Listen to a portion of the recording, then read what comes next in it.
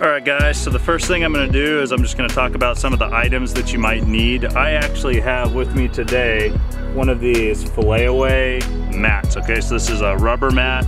It helps the fish not slip. If you don't have one of these, you can always lay down a cloth or a paper towel. Just lay underneath your trout or your fish, and that way it doesn't slide around, okay? The next thing you're going to need for filleting a trout is, of course, a fillet knife. Now, I have a lot of different types of fillet knives. I have long fillet knives, short fillet knives, and for this particular species, since we're filleting trout today, we're gonna go with a shorter fillet knife. This one's about 5 inches long.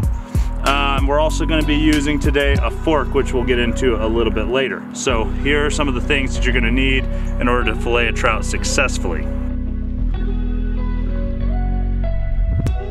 Alright guys, so the first thing we're going to do is we're going to remove the guts of the fish. So that actually means that we need to start our cut over by the anal cavity, and we're going to work our way up to the throat, okay?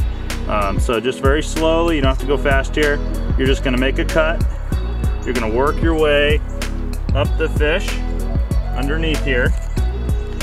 And you're just going to slowly work your way up until you get to the throat or the gill area. The next thing I'm going to do is make a little cut here where the guts are, and I'm going to go ahead and I'm going to remove out all of the guts. Everything should come out pretty smooth. There we go. All right guys, so the next step is I'm actually going to make an incision or a cut right behind the gill plate, and I'm just going to cut right down until I hit the spinal cord, okay? And there should just be a loose flap of skin right here.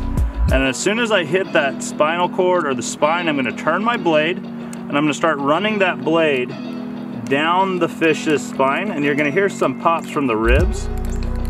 That's completely normal, and you're going to keep going all the way until you get down to the tail. Cutting through the tail, and voila, we're going to have our first nice big fillet right here. Alright guys, so we have one fillet done. We're going to set him up here, and then we're going to flip the fish over, and we're going to do the same cut on the other side, right? The next thing I'm going to do is I'm actually going to go ahead and approach the ribs, and this is where having a fork really comes in handy, okay guys, because what I want to do is make sure that nothing slips as I start to cut. So I'm going to go ahead and just drive this fork in right here, actually get a little bit closer to the ribs itself, and I'm going to do a little light cut here right underneath the rib cage. So after you've cut through all of that, you're just going to remove the ribs, and now we have a nice clean fillet, but we're not done yet, okay? Because there's still one more piece of this fillet that we need to remove in order to have no bones, okay?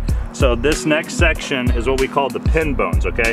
And if you run your knife down the top portion of this fillet where it's nice and meaty and thick, you can actually feel some little bones, okay? Now these bones don't actually go all the way to the skin. They kind of hang out right here and then go halfway into the meat. So what we want to do is we want to do a zipper cut, and we want to cut out these pin bones. So how do we do that? Well, we start on one side of the pin bone, and you can just run your hand, figure out exactly where it stops. It stops right here. I'm going to run my pin bone where I angle in the knife at an angle pointing downward, and you'll see why here in just a second.